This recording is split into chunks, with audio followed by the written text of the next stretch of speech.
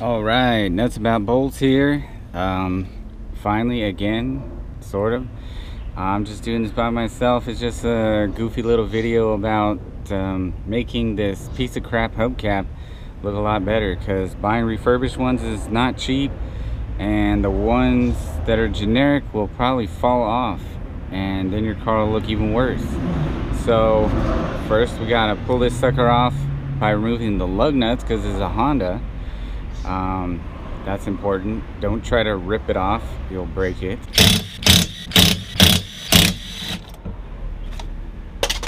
Alright, so what I'm going to do now that I have the hubcap off is clean it up a little. You can see it has only a tiny bit of paint left.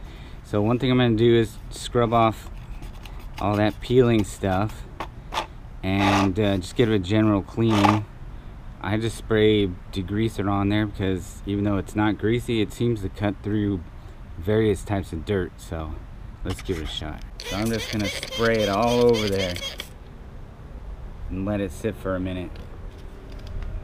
This is a rear hubcap, and depending on if your hubcaps have been switched around or maybe never cleaned, you might have some heavy brake dust on there that you're gonna have to scrub off.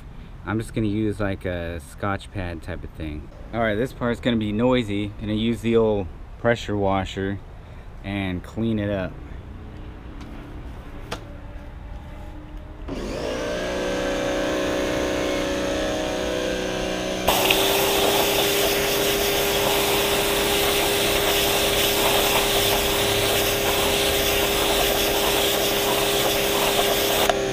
This is what I was talking about, one of these little green pads. You can just go and scrub off all the bubbling and peeling stuff that's left. If you really want to be picky about it, you could use some paint stripper or you could sand it. But I'm trying to do this a quick way and get some bang for my buck here. So that's the idea. Make the car look better. It needs to get sold. And yeah, putting these hubcaps on the way they were would not be a good selling point. I got the hubcap here set up in my little paint station, but while I wait for that to thoroughly dry, I'll show you what I got. Let's see, I got just Make It Look Factory Again's wheel silver, and to make it look better, clear coat. And you can see it actually is high temperature. It says it holds up to 250 degrees because, believe it or not, your wheels get hot from the brakes. So that's why you should get something that's intended for wheels. It's more durable, and it holds up to the heat. Alright, here's another one of the hubcaps. Since well, once the paint comes off and the plastic is a little deteriorated on the surface, it's kind of porous, so it takes a while to dry, and I want to make sure it's bone dry before I paint it. So I'm going to try on this other hubcap using some paint stripper, because I'm sure there's people that are going to think, why would you do this and not do it right? But the thing is, I'm just trying to do this as a bang for your buck type of move, because people see some crappy hubcaps on your car that's for sale and they think you didn't take care of it. So let's see how this goes. Alright, let's see how this is going. I don't know if you can see that too well, but looks like the paint is lifting. So I'm just gonna go back to the handy dandy pressure washer and see how it looks. It might require some scrubbing again with the 3M pad as well. So let's get to it.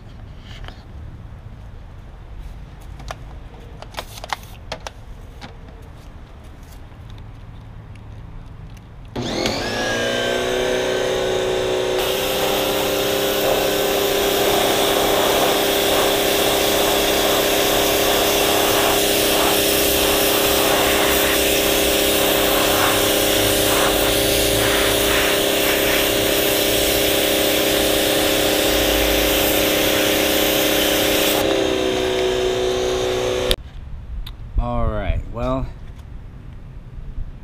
we obviously still have some paint going on here, so I think we're gonna do round 2 of the spray on paint stripper. And if there's anything left, yeah, we'll just scrub it down. Alright, so now we're back to the first hubcap, and I'm gonna start painting it. It's nice and dry now. One thing you want to do is pay attention to the directions on the can, because if you don't follow them, you can have some funky stuff going on. I actually didn't pay attention, and what happened is I waited too long to put a second coat, and it actually started screwing with the first coat, and the paint started to lift and crack and do all kinds of weird stuff. So you'll follow the directions, apply extra coats or additional coats within the time frame they recommend, and also with the clear coat as well. Alright, so I'm in the middle of the process of painting it. Yeah, it doesn't look perfect. I don't know if you can tell, but you can see some of the old paint, and there are flaws that I didn't sand out. But hey, there's a saying that goes something like looks good from far but far from good, but nobody's gonna be looking close and critiquing your plastic hubcaps. So that's why I'm going this route. It's best bang for my buck. Another thing I should mention is, as I'm painting, I spray light layers or light coats, and then I rotate it so that I can make sure and get it from different angles and get all the surfaces. And then don't forget to get the edge, because that's going to show. Easy to miss that, or at least for me. Anyways, so a couple more coats, and then we'll clear it. Alright, now after a second round of paint stripper, it's just about all gone. I'll just again go over it with the scrubber pad, and then we'll paint this one as well. So here's the just about finished product. They don't look perfect. I mean, shoot, this one even hit a curb at some point, but it sure looks a lot better than that. You know, funny thing is, I was kind of hit with some inspiration for this little video. I was actually at a tire shop the other day because I had a blowout on the freeway when somebody's chunk of metal material flew out of their truck. And when I went to go get a new tire put on, they had a set of peeled Honda hubcaps sitting in a box off to the side. So then I thought, hey, maybe I can just refinish them instead of buying junk from Walmart. Alright, so one more thing I should probably really stress is you need to be patient when it comes to doing the silver. That metallic, it does take a few times to get it on, to get a nice solid coat that you can't see through. So you just gotta be patient. Gotta keep going over it. This is the clear, but the silver, yeah, you definitely need to take your time. Don't put it on too thick, because you'll get all kinds of weird discoloration, all kinds of bad things. You don't want drips and stuff like that if you can avoid it. So just be patient and keep putting light coats on, and it should come out pretty decent. Okay, so I went ahead and did the clear, and this is where you find a good example of why you need to follow the directions.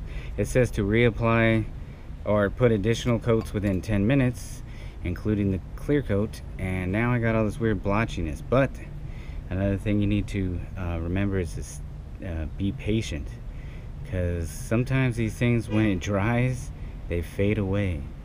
So let's cross our fingers. But yeah, make sure you follow the directions and watch the clock.